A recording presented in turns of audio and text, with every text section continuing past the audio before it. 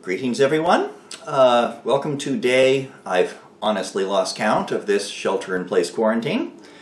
I'm Steve with the Carquinez Model Railroad Society. And to help keep everyone entertained during this period of extended boredom, I have been asked by club management to talk a little bit today about a project I recently completed. And that project is this little weathering job we did. This is an SD45T-2, aka tunnel motor, a name you should all be familiar with. If not, you haven't been paying attention. Which I recently completed. This was Athern, ready to roll, primed for grime, actually. It was my first time doing a weathering project on one of those particular units, and honestly I'm kind of impressed. The pre-fading was nice, it took the weathering agents well, didn't require much in terms of surface prep. It's all good, honestly. Very little, if anything, to complain about. So we'll talk a little bit about this in a second, I should say. But before we do that, let's go into the history of the development of these units just a bit, because the development history informs how they were used and deployed in the real world, and the way in which they were deployed affects how they weathered, what they wound up looking like while they were in service, and that of course determines our approach to the process. So we will start off with this, the initial version of the unit. The SD45 was a turbocharged V20, 645 cubic inches of displacement per cylinder locomotive that produced 3,600 horsepower. These things were beasts, folks. They would pull everything in the yard, including the yard office, if you gave them a chance.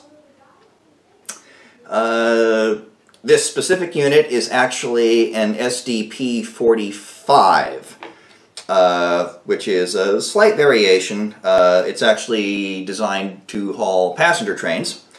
And let's zoom in a bit here and I'll show you exactly what the differences are. Biggest difference between one of these and a standard SD45 is right back here in the tail end. We're going to center that up there. These units were equipped with a diesel-fired boiler because the passenger cars they were intended to pull were built during the steam locomotive era and still had steam heating, putting the railroads in the rather odd position of needing diesel locomotives capable of producing steam. So, irony. Mainly right here, the boiler was back in the back. That's why the back end was squared off versus pointed, because they had to create extra room for it. And then you have the exhaust stack for the boiler, and then this little dome protrusion here was actually the air intake. Other than that, there were, on the tail end here, you see, these little water transfer hoses. There and there. The purpose for that was if you had multiple units running together, you could hook them together and they could share their water supply. Really didn't work out that way. There wasn't much call for that sort of service. These engines typically ran solo. And in later years, these were actually removed. I think they basically just started to rot from disuse, and so the shop crews just pulled them off and threw them away. The only other difference is this little crossbar you see here, and then there's actually two more up here on either side of the cab roof. These were icebreakers. The purpose was to knock icicles off the tops of tunnel portals in the winter before the windows in your dome cars wound up taking care of that, which tended to make things rather drafty down in the lounge. So, just little details that they added to adapt it for passenger service. But for the most part, this was mechanically the same as a standard SD45. It's the same 3,600 horsepower monster that they all were. And they ran great. They were workhorses. But once they got into the long tunnels and the snow sheds up in the mountains, they ran into a problem, namely back here in the tail end. These grids here lead to the radiators for cooling the engine block. Kind of center that up there. Air would be pulled in through here, pass over the coils of the radiator, and then be pulled out the top by these 3 fans. Normally that works fine. Until you get into the tunnels, and then you develop a problem up here in the form of this big honking turbocharged exhaust, which is superheating the air up near the tunnel roof, because heat rises after all. Hot air, which is then promptly pulled through the radiators by these fans here, and tends to limit the effectiveness of your engine cooling. Now obviously this resulted in some problems, namely overheating issues, unwanted shutdowns, engines stalling out in the tunnels. It was just kind of a mess. So the engineering department at 1 Market Street in San Francisco put their minds to the problem, and they came up with a solution. And that solution was this. What they called the elephant ear SD45. So named for these big honking sheet metal protrusions you see here on either side of the car body back at the tail end.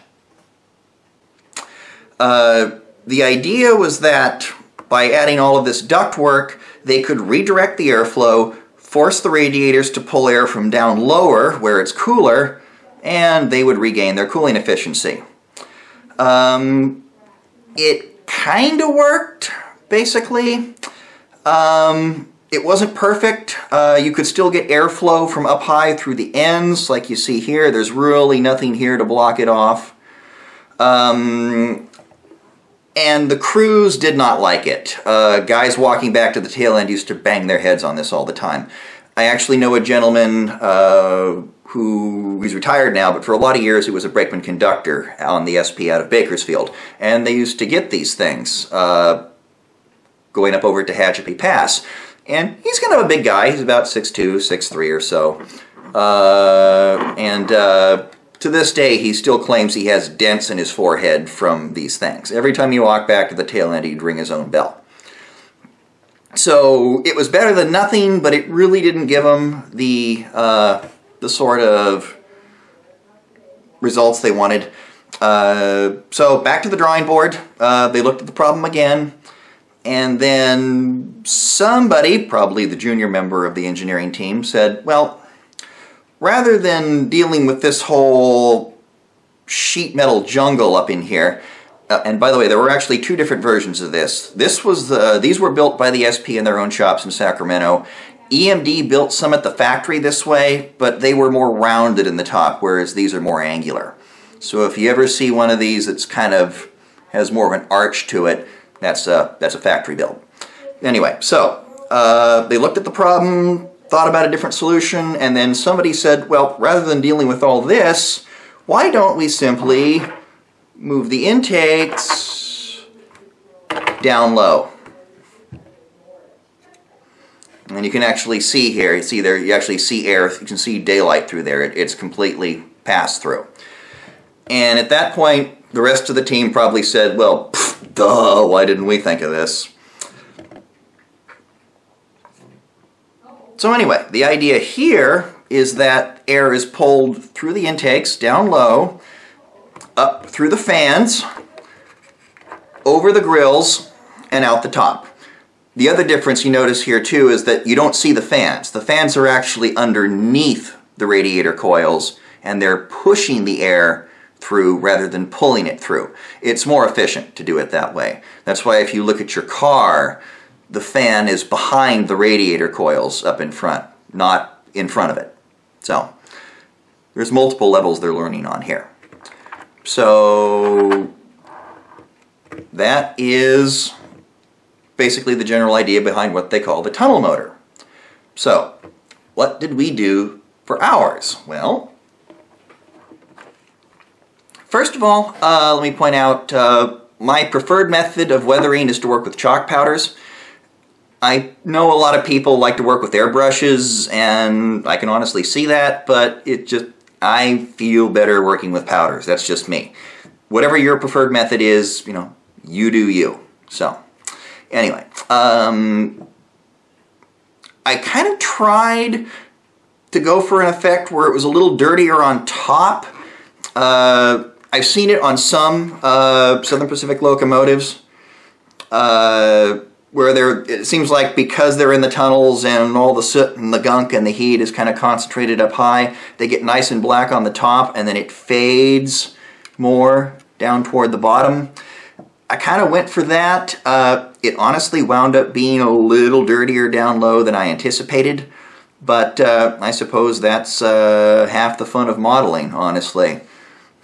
Is not really knowing what it's going to look like until you're done and being just as surprised as everyone else is, ultimately. That's why it's art, I guess. It's a creative process. It's not a science. So, anyway, a couple of things I tried to do here.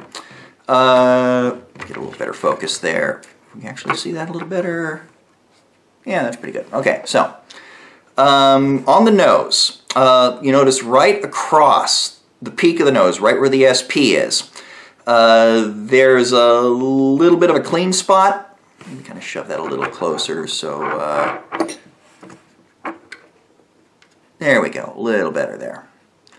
Keep trying to angle this up and remember the way I'm looking at the camera, everything's reversed. This is something you would see on dirtier units. Basically, crews would typically board the locomotive from the front steps, depending on which side was closest to the yard office. So, say the yard office was over here on this side. They would have to climb on the steps here, and the door is over here, so they'd have to walk around and kind of come around the end. And the peak of the nose here, the point of that nose, forms something of a natural pinch point between that bulkhead and the railing here. So they'd kind of have to squeeze, there was a little gap they'd have to squeeze through there. And because railroaders tend to not be the most svelte individuals in the world, no offense guys, but, you know, brutal honesty here, they kind of wind up doing a little bit of a belly wipe across the nose, and it winds up getting a little bit of a clean spot, because apparently that works better than a squeegee. The other thing, let me get a little closer here even, hopefully the focus lock will hold. On the windshields, I cut out little sweeps. I actually used graph paper, so I would have some guidelines already on there. And I cut out little squares and then, you know, kind of cut them so they have a little bit of a sweep pattern to them. And I tucked them behind the windshield wipers before I spray painted, I sprayed dull coat to seal in the weathering agents. So the result is a filthy windshield with a little clean spot in the center.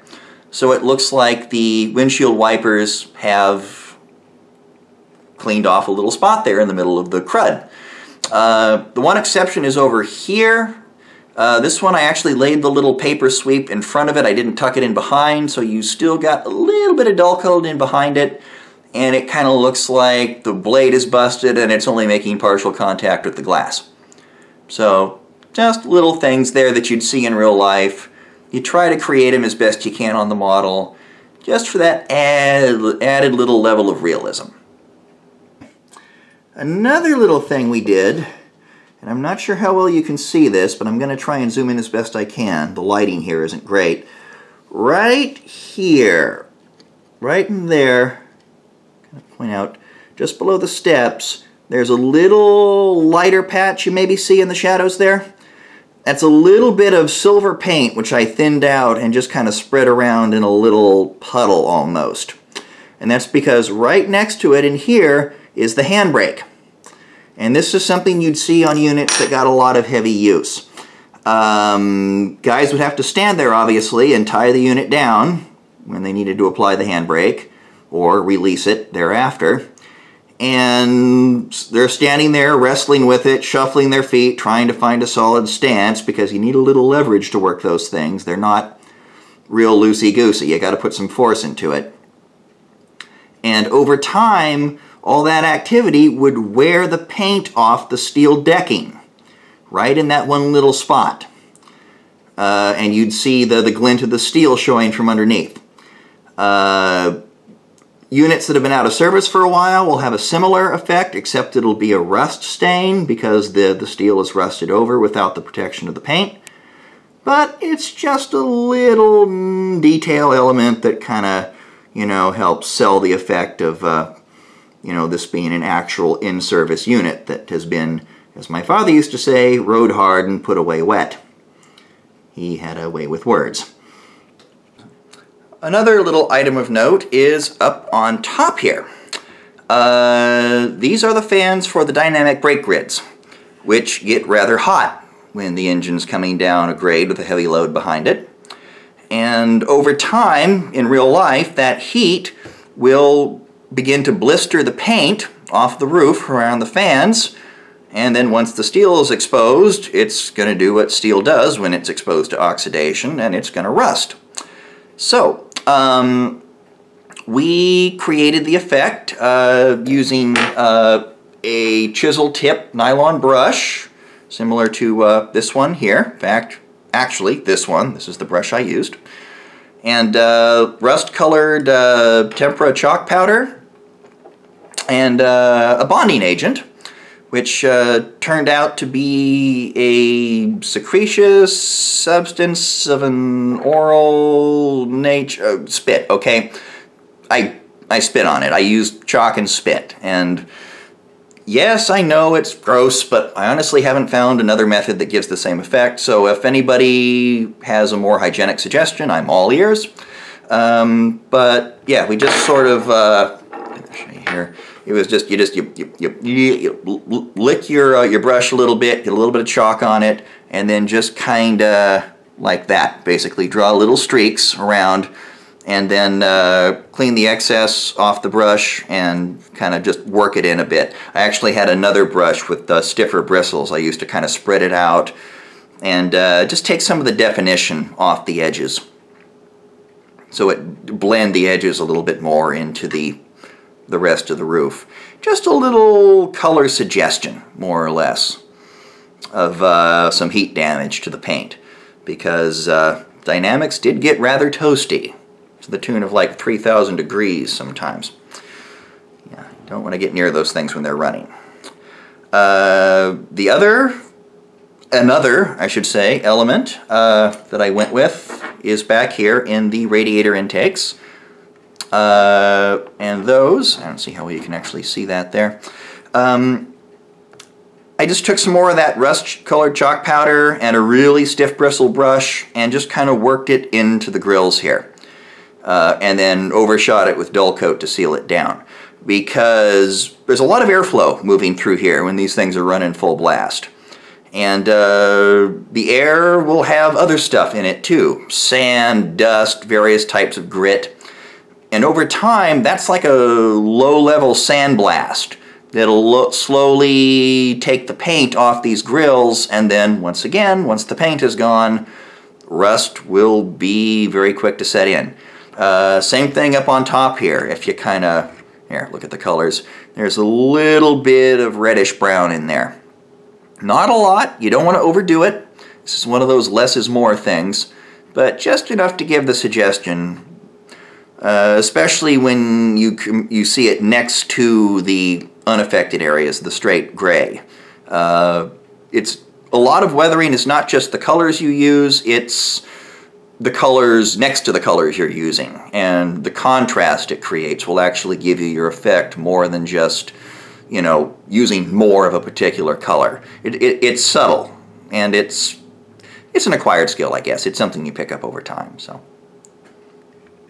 a couple more items of note. See if I can get the focus there. I added sand lines, as you see there.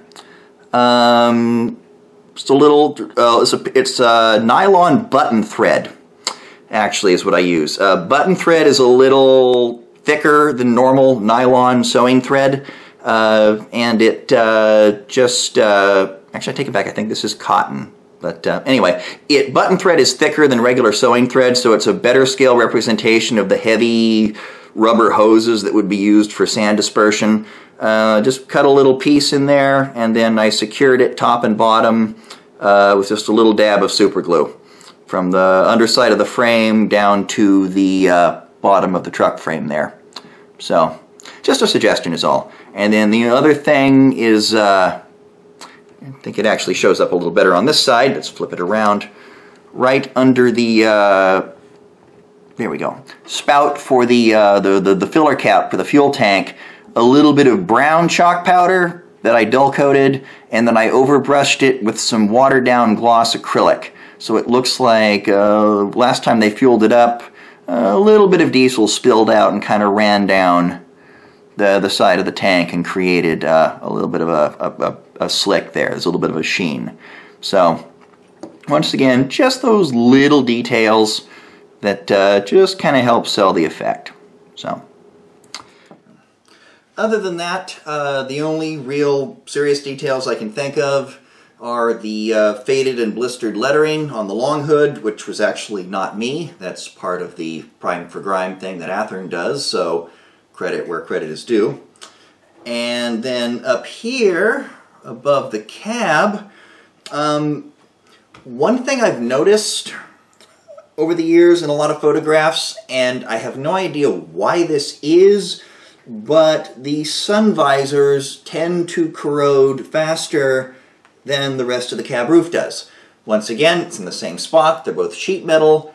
I don't know why the paint on these things seems to wear out and they rust out faster than anything else, but it seems to be a thing, so I just kind of rolled with it. I figure, you know, prototype is as prototype does.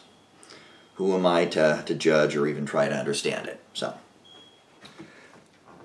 So that's the story of the SD45T-2. Except that it isn't, because it's never that simple, honestly. The SD45, in all its variants, had a smaller cousin, as it turns out, the SD40T-2. Basically the same overall unit. The main difference was that instead of a 20-cylinder 3,600 horsepower engine block, the 40 only had a 16-cylinder 3,000 horsepower block. It was the diet version of the SD45, if you want to call it that. And at some point in time, all the bean counters at 1 Market Street decided to push their pencils around a bit and came to the conclusion that from a pure fuel economy standpoint, it made more sense to have SD40s instead of 45s and then just have more of them. Sort of the railroading equivalent of save early, save often, you might say. So they went back to EMD and made their plight known, and EMD came out with this. Okay. Looks basically the same, doesn't it? I mean, it's a tunnel motor. There's your intakes there. There's your outflow for the radiators. The fans are underneath, so they're hidden. Pretty much the same unit, right? Not quite. This has the smaller block inside of it. This only has a V16 versus a V20. So 600 fewer horsepower, 4 fewer cylinders, a lot more fuel efficient in terms of the economy it's going to give you. All well and good. How do you tell them apart? Well, that's where another one of those little waste not, want not issues comes in. Because when EMD set about building these things, they realized that they still had a lot of frames left over from this, from the SD45. And everything pretty much fit, so why not just use the frame from these to build these? Which they did. Makes economic sense after all. But those 4 cylinders you've lost earns you some extra real estate. What to do with that? And that is where we wind up with, or is how I should say, we wind up with what became known as the snoot nose. And to show you what I mean by that, we'll do a side-by-side comparison here. This is the SD45. We'll line it up. We'll put the edge of the nose right there. Actually, we'll move it up a bit. Right there. Okay. Now, here is the 40 T-2. Side by side. Nose is even. Notice how much farther back the cab is here on the 40 versus the 45. You see that? Look at how much longer the nose is. In fact, we can even sort of, if I can grab them here, put them side by side there.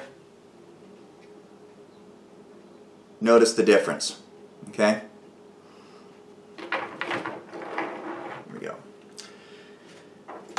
Once again, this is simply because you had extra room on the frame now. And you gotta do something with it. Some versions of these units had bigger porches front and back. Most of them, though, just wound up with the larger nose. It was nice because it gave them some extra room for storage, and it also meant there was more room for the toilet up in here, which was a nice little creature comfort for the crews. The 45s, it was so cramped up in the nose here that some of the crews that worked on these things described as using the restroom on these engines. They called it taking a dump in a phone booth. There were logistical issues presented by the process. So this was a much preferable setup. Needless to say, if you were a head-end crew, engineer or head brakeman, and you had your pick between a 40 and a 45, you'd pick the 40. So that's pretty much the story of the SD45 and all of its evolved variants. Starting with the standard 45 in the beginning, moving on to the elephant ear variant when the cooling issues were first discovered. Then to the 45 T-2, the first true tunnel motor, when the elephant ears proved less than fully effective, shall we say. And then, of course, to the baby tunnel motor, SD40 T-2, when they suddenly discovered that, lo and behold, diesel fuel cost money. Who knew? And there you go.